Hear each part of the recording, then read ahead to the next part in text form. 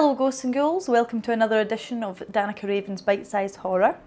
This week we're going to be reading The Frontier Guards by H.Russell Wakefield. If you're sitting comfortably, we shall begin.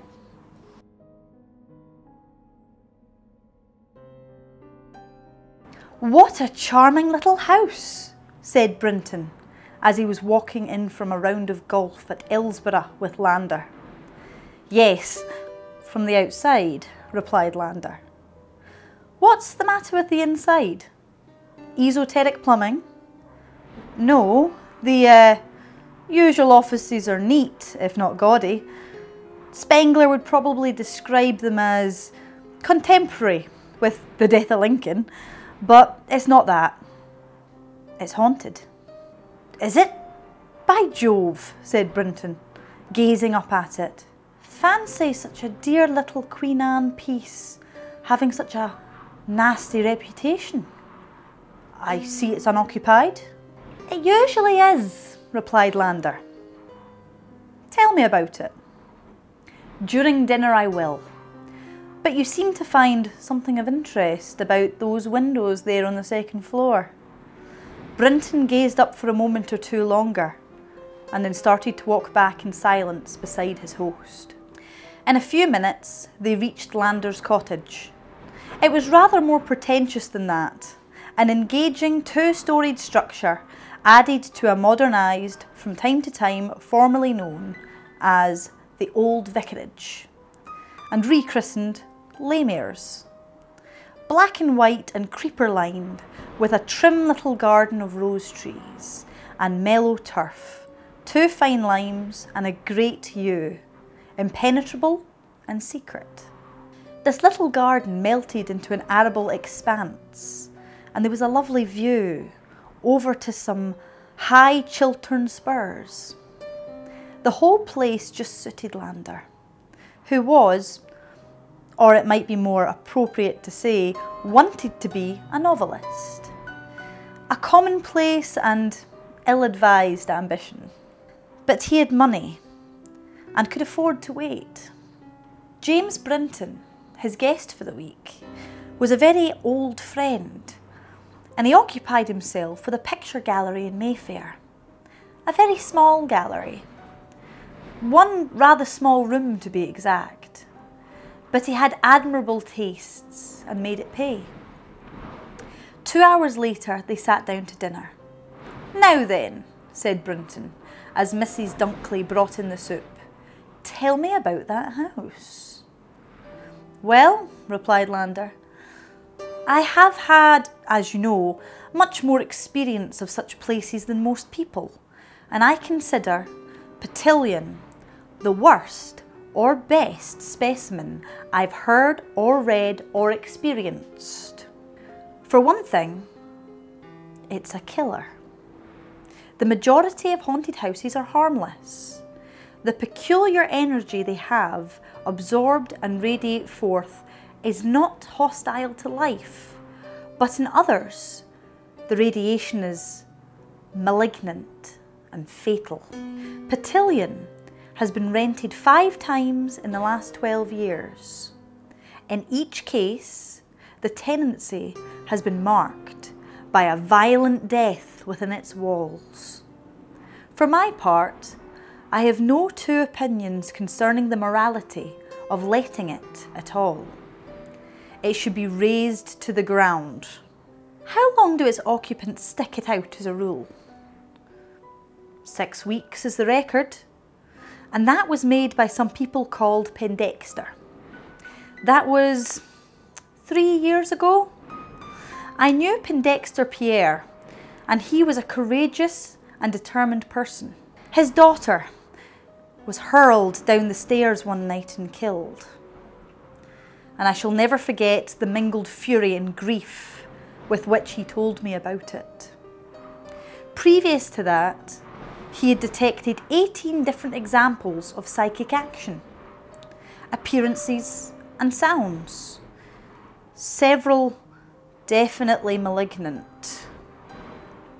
The family had not enjoyed one single day of freedom from abnormal phenomena.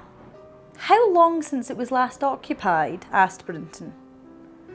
It's been empty for a year, and I'm inclined to think it will remain so. Anyone who comes down to look at it is given a pretty straight tip by one or other of us to keep away. Does it affect you violently? I've never set foot in it. What? You of all people? My dear Jim, for that very reason. When I first discovered that I was psychic, I felt flattered and anxious to experience all that I could. I soon changed my mind. I found I experienced quite enough without any need for making opportunities.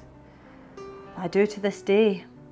Several times I've had a visitor in the study here after dinner. An uninvited guest. And it has always been so. I have many times heard and seen things which could not be explained in places with perfectly clean bills of psychic health, and one never quite used to it. Terror may pass, but some distress of mind is invariable.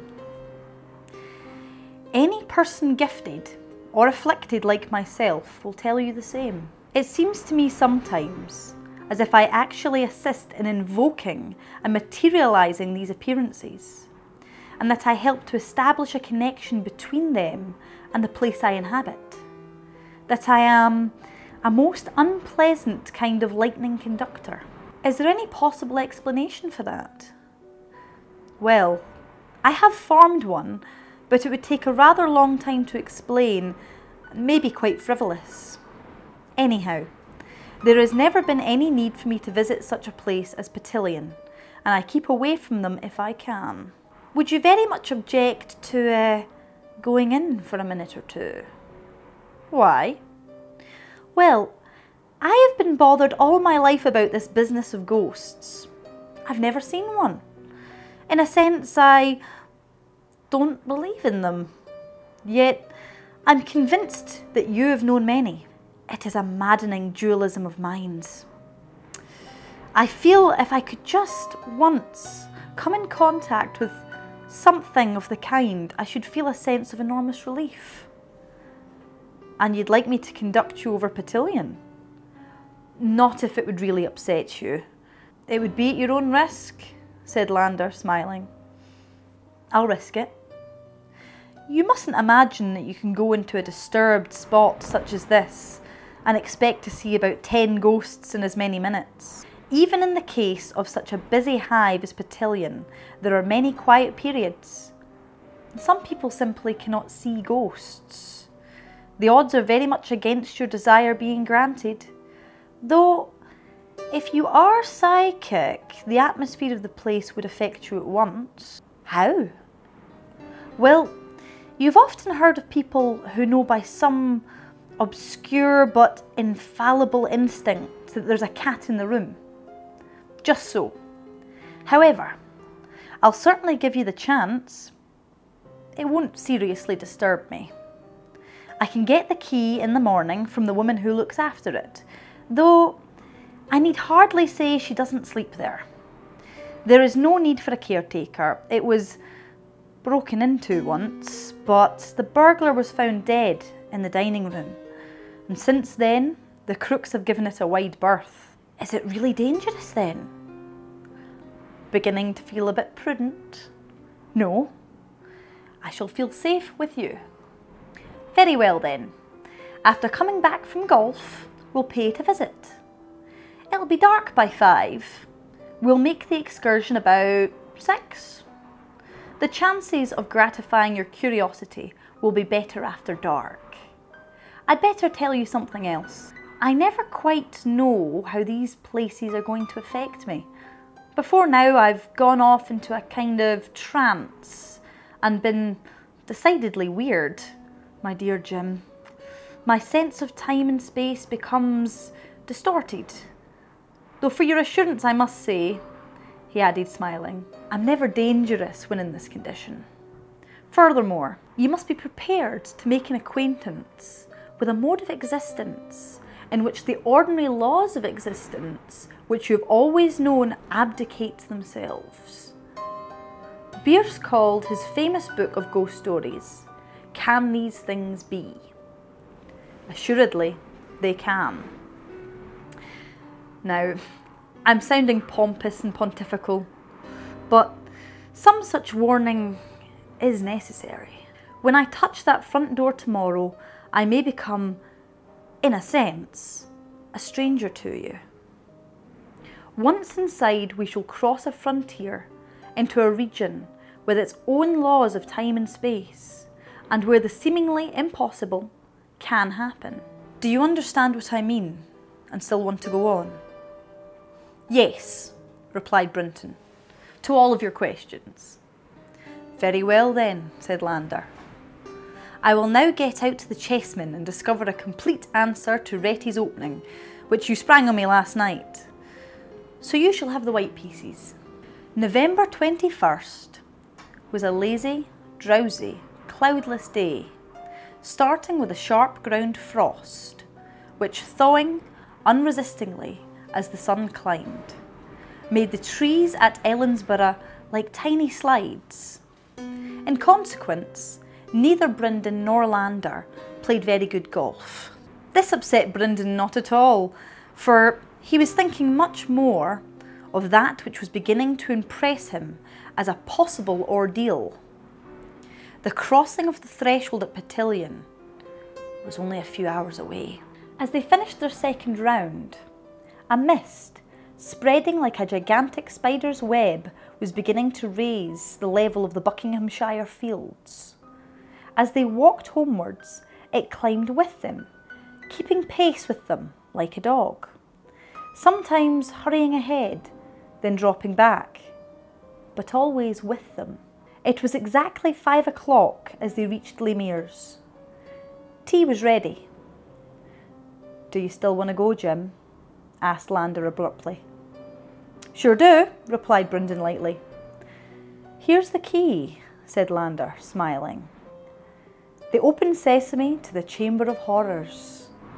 The electric light is turned off, so all the light that we shall have will be produced by my torch. One last word of advice. If you want to get the best chance of a thrill, try to keep your mind quite empty. Don't talk as I personally conduct this tour. Concentrate on not concentrating. I understand what you mean, said Brindon. Well then, let's get a move on, said Lander. An idea suddenly occurred to Brindon. How will you be able to show me over it if you've never been inside it? You needn't worry about that, replied Lander. The fog was thick now, and they wavered slightly as they groped their way down the lane, compressed by high hedges which led to Petilion. When they reached it, Brindon's eyes turned up to observe the windows on the second floor, and then Lander, stepping forward, placed the key in the lock. As the door swung open, the fog, which seemed to have been crouching at his heels, leapt forward and entered with him, and inundated the passage down which he moved. The moment he was inside, something advanced to meet him. He opened a door on the left of the passage and flashed his torch around it. The fog was in there too. Jim he could feel at his elbow. This is where they found the burglar. It's the dining room. His voice was not quite under control. Quite a pleasant room. Smells a bit frosty. The little beam wandered from the chair to the desk, settling for a moment here and there. Then he shut the door and stepped along the passage till the little beam revealed a flight of stairs which he began to climb. He still heard Brindon's steps coming up behind him. Up on the first floor he opened another door. This is the drawing room, he said. The proctor's cook was found dead here in 1921. Round swung the tiny beam, fastening on chairs, tables, desks, curtains. He shut the door and began to climb another flight of stairs. He could hear Jim's feet pattering up behind him. On the second floor he opened another door. This, my dear Jim, is the nasty one. It was from here Amy Pendexter fell and broke her neck. His voice had risen slightly, and he was speaking quickly. Once again, he flashed his torch over the chairs, tables, curtains, and ahead. "Well, Jim, do you get any reaction, do you? You can speak now." As there was no answer, he turned and swung the beam of his torch on the person just behind him. But it wasn't Brinton, who was standing there at his elbow. "What's the matter, Willie?" asked Brinton. "Can't you find the keyhole?" The figure in front of him remained motionless. "I said, can't you find the keyhole?" asked Brinton more urgently. As the figure still remained motionless, Jim Brinton lit a match and peered forward. Then he reeled back. "Who in God's name are you?" he cried. I do love a good haunted house story. If you've ever had a spooky encounter in one of your homes, why not tell me about it in the comments?